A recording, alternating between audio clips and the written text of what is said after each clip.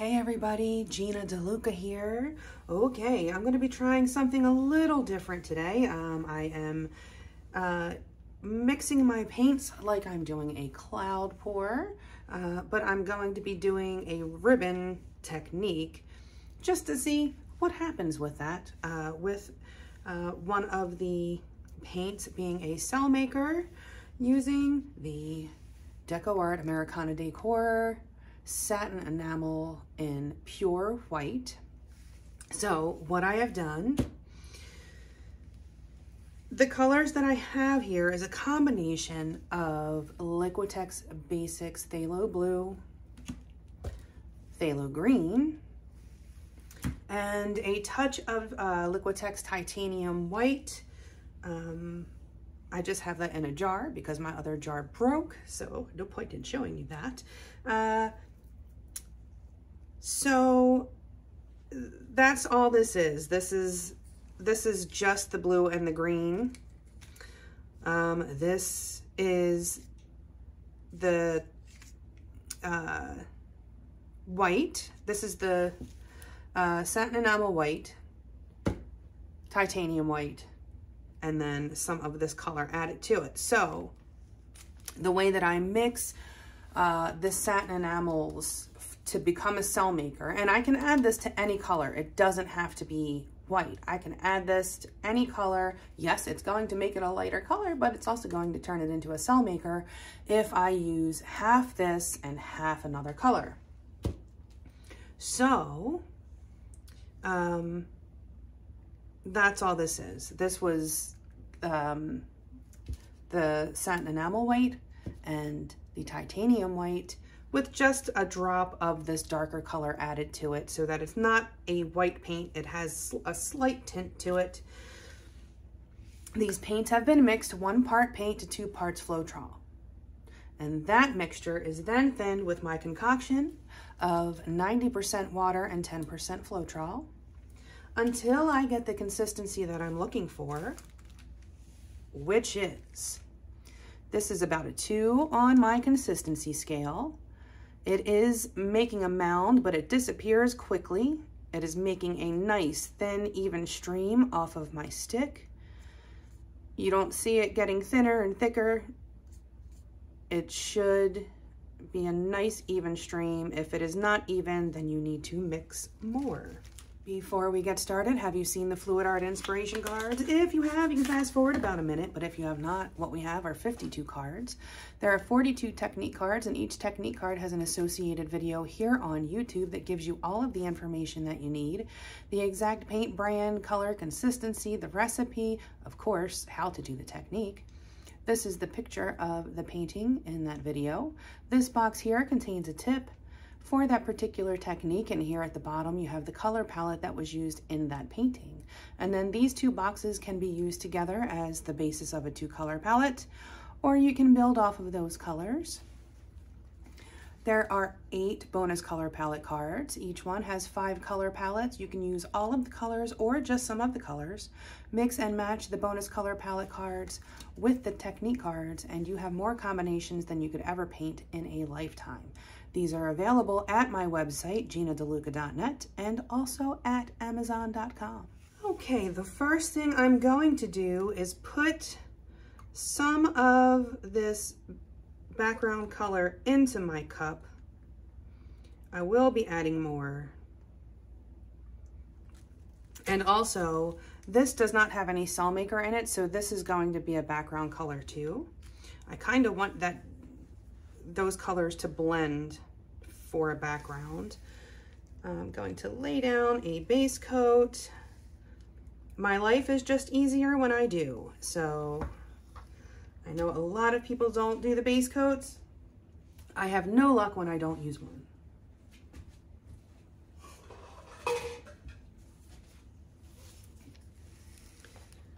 I've already covered my edges. The way that I mix for a straight pour, because I'm using Floetrol, sometimes you don't get the greatest coverage on the sides. Your canvas can show through if it is not good coverage on the sides. So I like to cover my edge before I even get started so I don't have to come back and do it later, especially difficult when you are using custom blended colors like this is.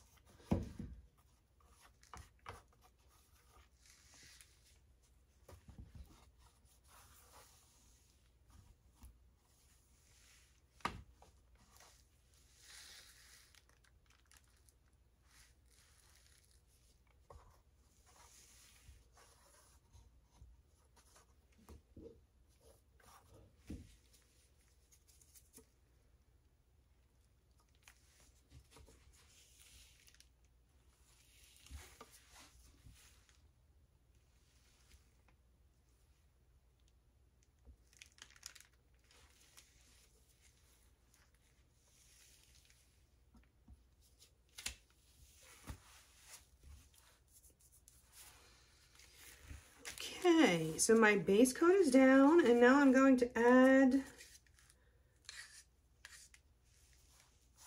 this darker paint, and I want that to blend in. I'm going to kind of mix it around a little bit.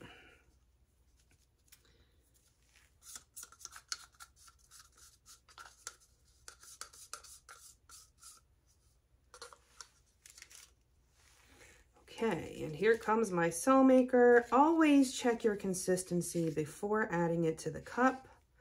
The sauce may thicken upon standing. Pouring from up high so it blends and churns.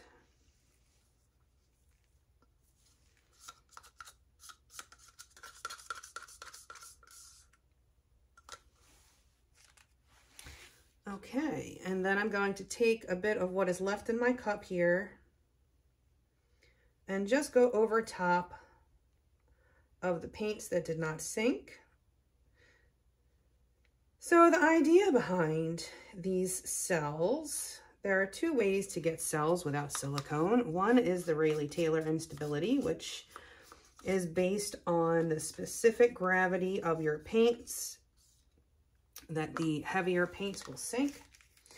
And then there is the hydrophobic effect, which is what this is. So the Decoart paints are matte. I'm going to pop these bubbles real quick so they don't come up through my pour.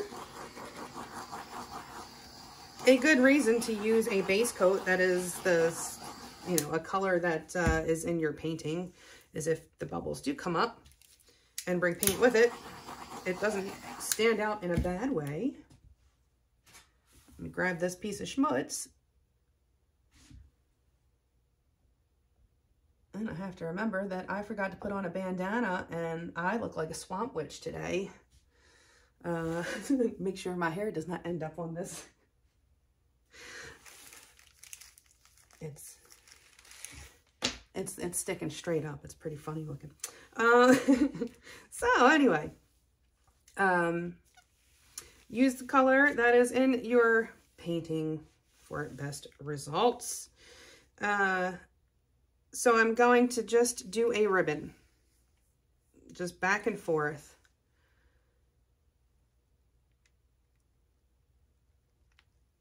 This is going to be a lot of paint, but you kind of have to sacrifice some paint for the effect.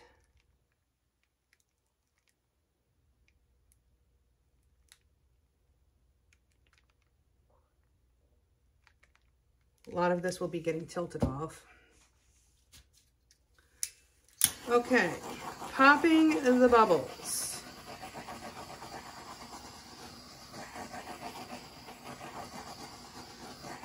So in regards to the hydrophobic effect, the Decoart paints are matte. The Liquitex Basics are glossier than the Satin Enamels. Doesn't have to be a glossy paint. It just needs to be more glossy than the Satin Enamels. So as these Satin Enamels pop up, but part of what happens is there are bubbles in there, and as the bubbles come up, it brings paint with it. And that's why you want to use a base coat that is in your painting, so that it fits if you do get those bubbles. But you'll notice as they pop up, they expand because it is pushing away the Liquitex paints. And it's expanding and it's pushing them away. So as I let these sit, they'll get bigger. And then when I tilt them, they'll get even bigger. That is the beauty of a straight pour. A cloud pour is basically a straight pour using satin enamels, but it is, the mixing aspect of it is a bit different because you can't just mix the satin enamels straight. You have to mix them with something else, or they can crack. So this is not where this painting is going to be drying, because I have to do another painting right after this. So it's kind of leaning this way. It is leveled to the other side of the table. For those who ask, why can't I just level this table? This is actually 3 folding tables put together with some MDF on top. But these folding tables, they don't fold flat. They have like a little bit of a pitch in the center. And so it makes it just impossible to level the whole thing. It's very frustrating. I need to get something very heavy duty piece of MDF, which is going to require someone with a truck and a kind heart to help me carry something that size.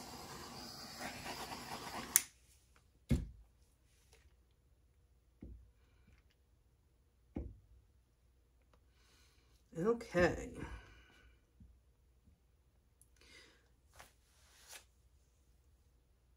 So, as I stretch these out, they will kind of start to look puffier. So, still, every time I pop these bubbles, there's more white coming up. The bubbles keep coming to the top and I just keep popping them. So it is very important to be patient when it comes to a straight pour. You will get the best results if you are patient. Allow that paint puddle to percolate. Allow those cells to develop. I know it can be excruciating, but that is how you get the best results here.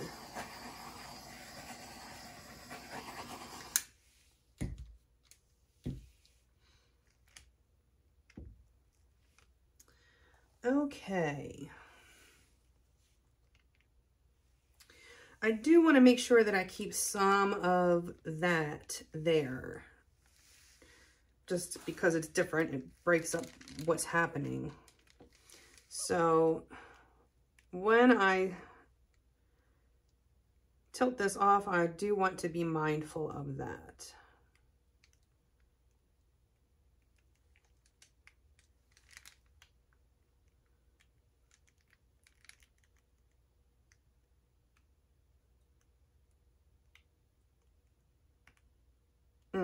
You know, I almost want to spin this, but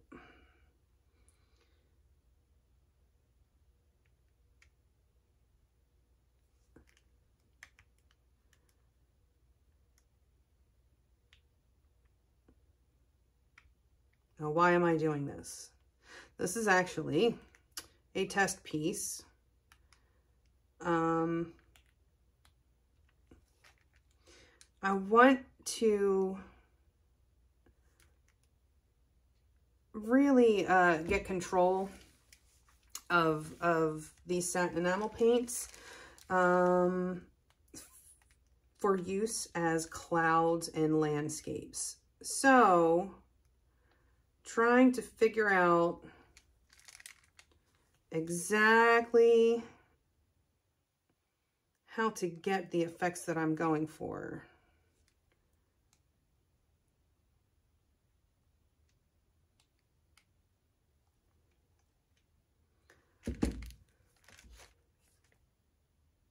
Trying to find the weight of my paint so I can use that to push my paint around.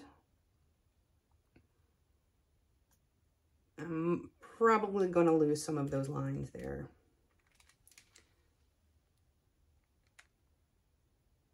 It is what it is.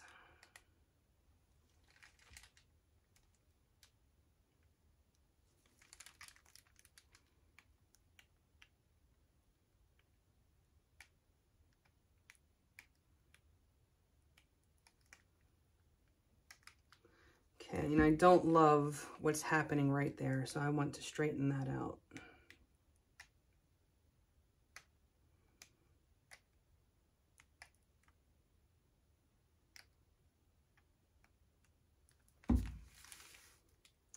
I might just have to help it along a bit here. Come on, baby.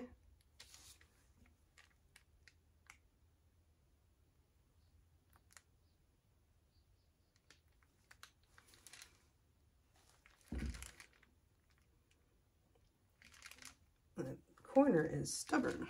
Okay. Now,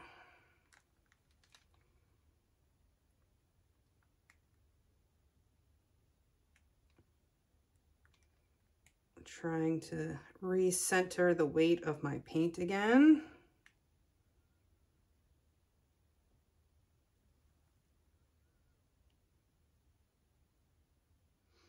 The weight of your paint is going to be where it's moving the fastest, and if you can control that, you can really control your tilt.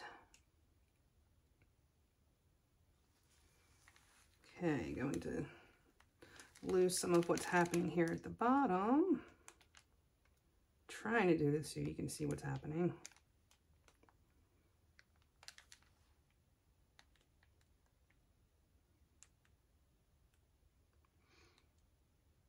Stretching these cells is what is going to give it that very cool 3D effect.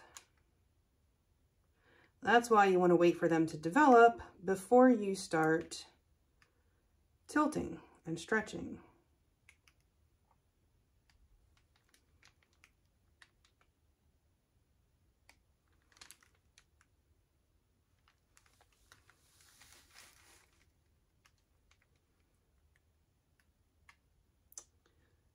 Kind of just want to tidy up this corner a little bit, the side. There's a bit of a stretch to it that I don't like. Okay, that should do it.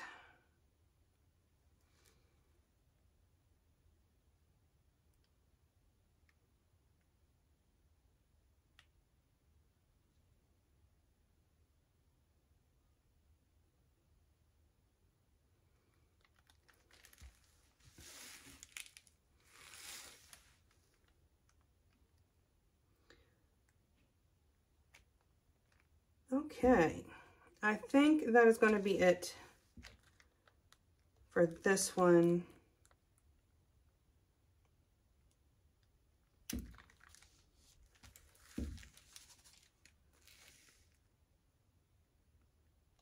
I'm not sure if the ribbon technique is the technique that I want to be using for what I have in mind for this landscape.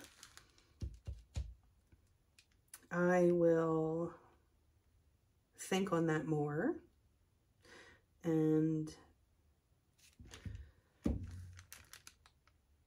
try something else. But in the meantime, this is what a ribbon pour looks like with a cloud pour mix.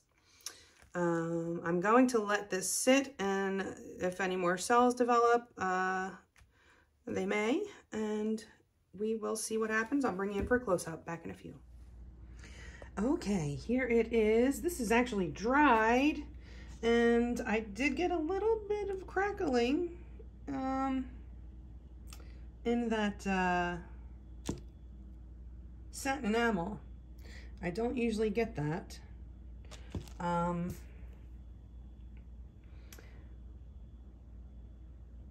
Typically, I don't torch after I tilt, and I think I may have torched after I tilted. So that could be what that's from. But let's pull this out a little bit. So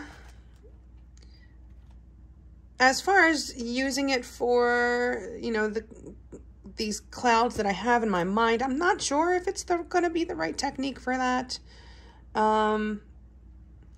I kind of wanted this gradient with the background, but I didn't really get that. So I'm going to have to work on that a little bit more and figure out how to make that happen. Probably maybe just a moving straight pour instead of like a ribbon style. Anywho, there it is. I hope you learned something. I hope you enjoyed. Please do like, share, and subscribe and all that good stuff. If you are subscribed, make sure you've clicked that bell so you get your notifications every time I put up an upload. Only 7% of my subscribers are receiving notifications, so make sure you click that bell. Check out the description box below for links to my PayPal tip jar if you feel so inclined. My Patreon. Join us there. We have weekly Zooms. There's a private Facebook group. And of course, exclusive content that you won't be finding here on the YouTube. Learning how to sketch, how to do a splash, step by step, full speed, regular speed tutorial. Yes, so check out the Patreon. Check out my website, GinaDeLuca.net, where you can find my art and music and the fluid art inspiration cards for sale. And you can also find in the description box links to my affiliate. My affiliate links and coupon codes are down there. If you use those links or codes, I receive a small commission at no additional cost to you. Anything that you buy off of those sites. And last but certainly not least, you'll find the link to our Facebook group. Go make some art. Join us there. Post your masterpieces. Ask your questions. Get some inspiration. Good times had by most. And coming up immediately after this video is a trailer for the Fluid Art Experience happening in April in Seattle. Lots of artists getting together to teach you their special tips and tricks and how they do what they do. So stay tuned for that trailer. More information, or check out fluidartexperience.com. Okay, that is it for me for today. I hope you all have a beautiful day. Now go make some art.